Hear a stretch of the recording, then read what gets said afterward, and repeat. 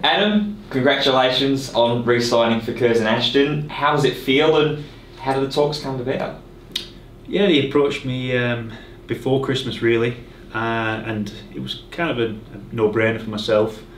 The position I'm in, you know, I've moved locally now, having travelled the country for the past 12 years with football. You know, as soon as I arrived here, when Adam brought me here, I felt a good vibe with the place. Everything that they try and do is right, and so when I first came, it was I settled in really well. And you know, when the talks came about before Christmas, I kind of made my mind up there and then, before even talks properly began. So it was very straightforward. This will be teeing up going into the next campaign, your 4th season with Curzon Ashton. What have those seasons been like, and sort of what improvements and progression have you seen around the club? You spoke there when you first were brought in with Adam Lakeland. How has that sort of progressed further? Yeah, obviously when I came in, there was a team that you know Adam wanted to try and make his own team. So obviously when I came in, he made quite a few changes to the team, which what managers do. Great lads, it was a great team, doing well. But you know, when you have a manager like Adam, when he first came in, to try and do things right and more professional, then that's what really, you know, pushes me to go out and put everything I've got into it.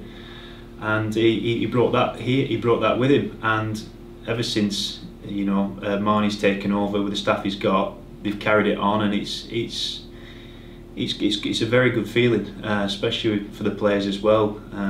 Obviously we're a part-time football team, but it doesn't feel like that.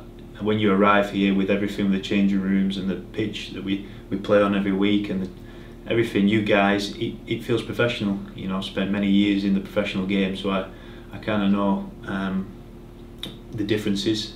And it just, yeah, as soon as I arrived, it felt professional again. I suppose aspects of that professionalism has also led you to captaining the side on a few different occasions, especially this season as well.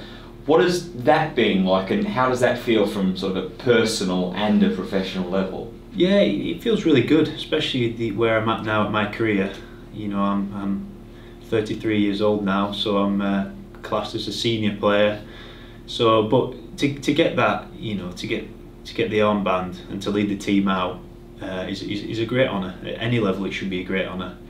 You know, you have the young lads coming through, looking up to you as if to say, you know, what do we do now? How do we do this? Asking you stuff on the pitch, and it makes you feel good. And at the same time, it makes you push that further for these lads. You know, they're asking you for help, and you tell them what you think, and you give them that help. And also on the pitch, you try it. For some reason, it gives you that bit more to do that bit extra. And yeah, it's a great feeling.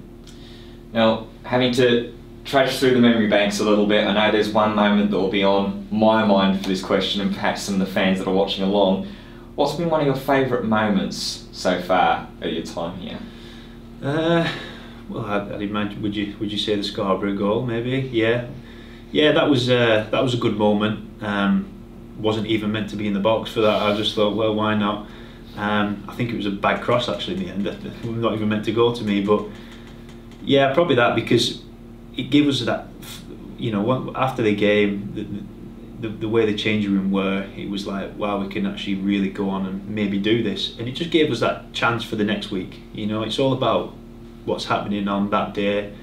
It's like at the minute we're going for a bit of a tough run, but we're still doing better than we did last season at this stage, and we finished really strong last season.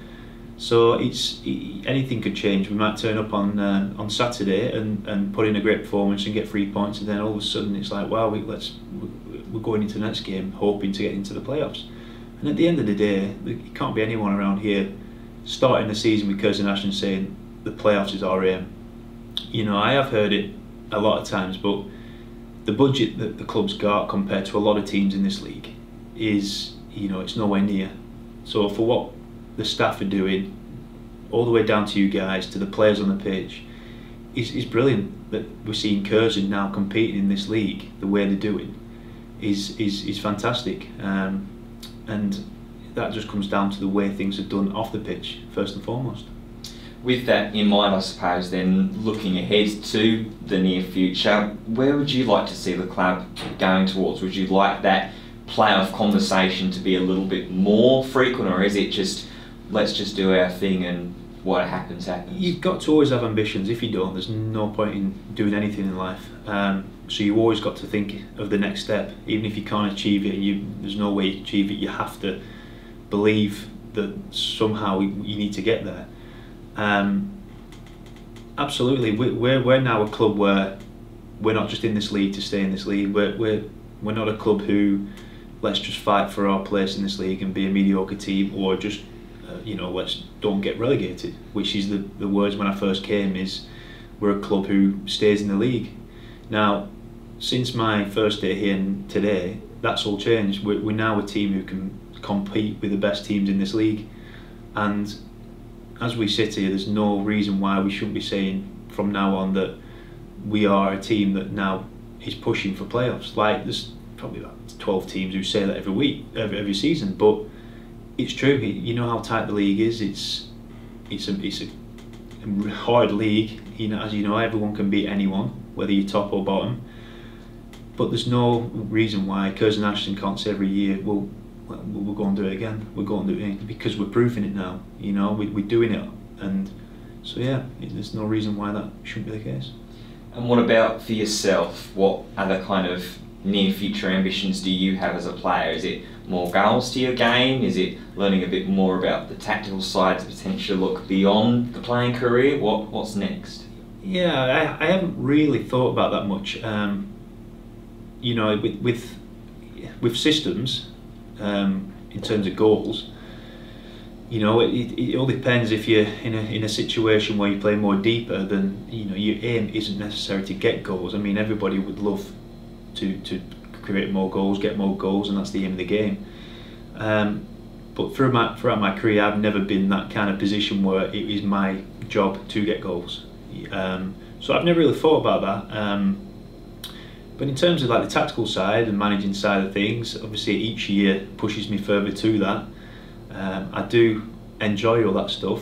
I've looked into a lot of that stuff, done a lot of research on it, just for my own personal self. And yeah, you never know. I'm hoping I've still got a few more years left in the locker to put in shifts out there for the lads. But yeah, football's been my life for many years, and as you've seen with a lot of players, you don't just fade away once your career's done on the pitch. You kind of get sucked into it because you miss it, and it's kind of all I know at the minute, and it's probably all I'll ever know. So yeah, I haven't really thought about it, but it would be a shame just to pack it all up and forget about it all. So management maybe one day. Well, for now, it's always a joy to see you play. I'll get to see it a lot more into next season. Adam Barton, congratulations on next season. Thank you very much. Thank you.